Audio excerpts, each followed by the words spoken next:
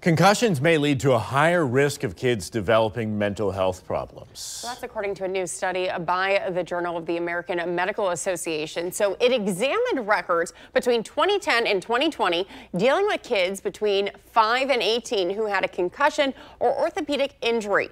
None had a mental health diagnosis before getting hurt. Researchers found there was a 40% increased risk for children who experience a concussion of developing a mental health issue compared to children with a regular orthopedic injury. Kelly McNally with the Complex Concussion Clinic at Nationwide Children's Hospital says parents should be aware. I think a primary thing for parents to do is just to keep that conversation rolling with their children. So if they have had an injury, ask them, how are they feeling? How are they doing emotionally? How are they coping? Now, if there are any red flags such as mood changes, being withdrawn, or your child is not enjoying any activities they once did, McNally says to seek help.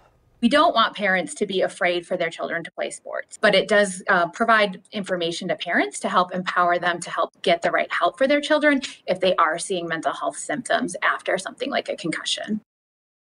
McNally also says it's important to find care early if there are any concerns about mental health problems. Issues can be treated more easily and quicker the earlier they're identified.